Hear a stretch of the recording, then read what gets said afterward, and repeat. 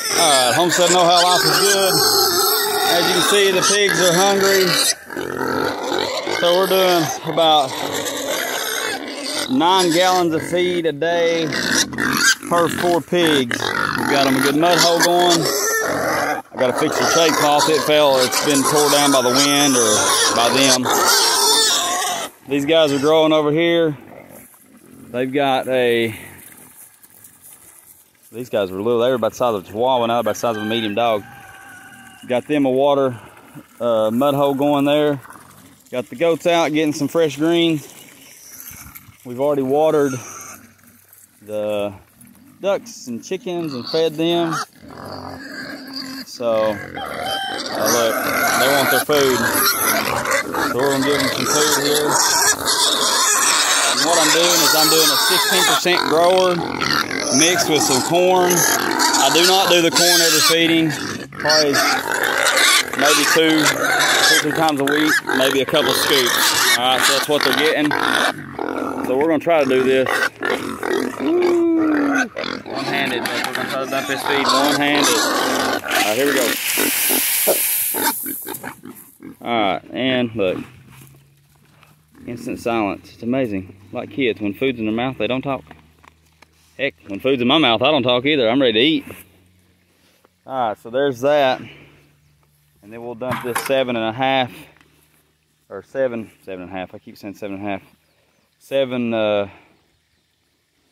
gallons of feed in there. I don't think I'm gonna be able to do that one-handed. So what I'm gonna do, I'll set it right there. And then we're gonna put some hay over there. We put new water in for the goats. And we got some tomatoes off our tomato plants today. Took a head of cabbage over to our neighbor from the garden. He didn't put it out this year, but he always likes cabbage. But he's getting up in age to where he's not able to do that. So we had the boys take him some lettuce over there. So what I done, I want to show this too.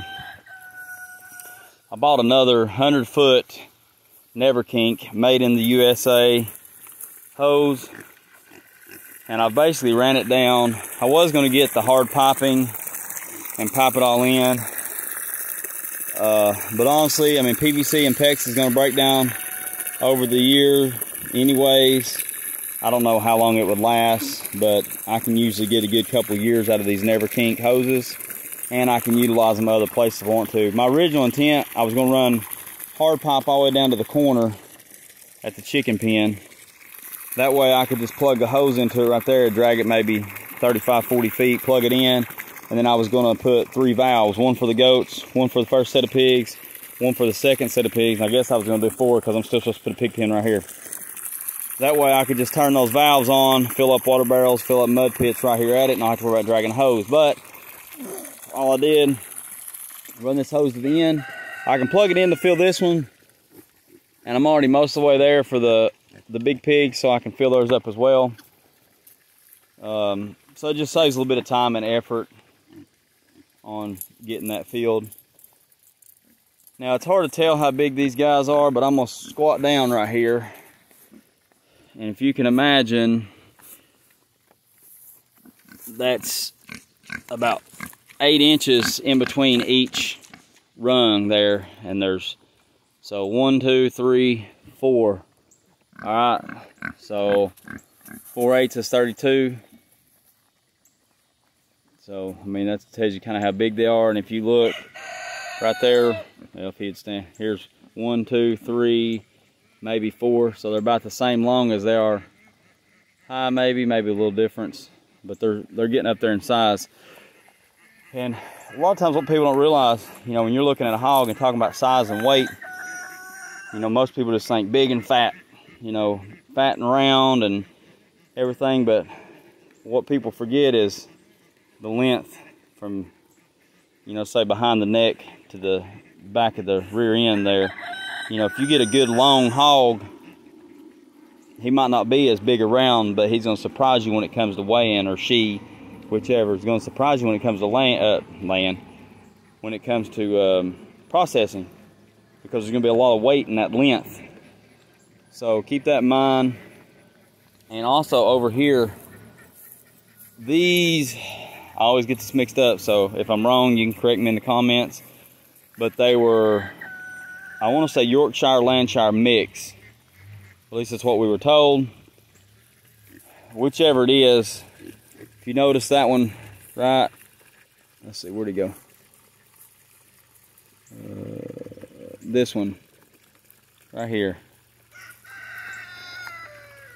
I think. Well, they're dirty now, I can't tell. Might actually be this one. But it's kind of hard to tell because of the mud, but there's some dark coloration from the front and then a space in the back. So that's typically Hampshire or one of the darker breeds. And I always get those mixed up, Yorkshire, Hampshire. It's one of the two. But anyway, one's pink and one's got the bluish color. It's this one right here. You can see it now. See the dark, a little bit darker here, lighter color, darker in the back. Some of them it looks like they got it, but a lot of that's mud. But you can see he's got some pretty good length. But these are growing good anyway, so that's supposed to be one of the better qualities as far as flavor and taste in the meat. I've had both. I couldn't really tell a huge difference. Some people say they can. All right. So we're going to try to get these guys to about 350, 400 pounds, and then they'll go in to be processed. And I've got 4 of these sold. 2 of those down there will be leaving soon. They're buying them as they are now, and they're going to raise them themselves. We put this in for them to get cool, but they'll also drink out of it, and we do this daily. It don't sit here for more than a day. And then we refill it, so water runs out, it gets mixed up, it's not like it's stagnant. Looks like a frog might be enjoying it. Did you see it move there? That was pretty interesting. So anyways, we make sure it's not stagnant water. We're going to put some more fly traps up. I'm sure you can see the flies. We try to do our best to keep the flies off of them. And of course that's why we have the mud pit, because they'll bathe in mud and it'll get rid of flies. So water barrels, you can see the water where it comes out, they would root down a little bit. That's another reason we do this, to keep them from rooting down at the water barrels. And I think over here we got an escaped. One of our hens has come out. It's amazing. Sometimes they come out and they can't figure out how to get back in. So we're going to see if we can help her out in her.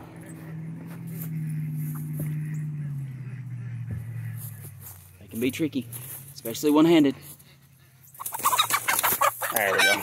Just grab her by her leg, upside down. She'll calm down. All right, now all I'm going to do, I'm just going to, whoop. There you go, girl. There she is. There, she corrected it. Look here, here's an apple that's fallen from this apple tree.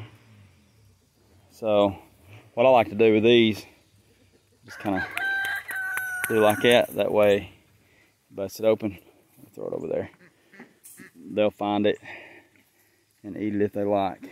All right. So with that being said, here's our roosters, ducks, Sky, and the old mud puddle. Look, there's I guess a ball. Maybe one of the kids threw that in there, I don't know.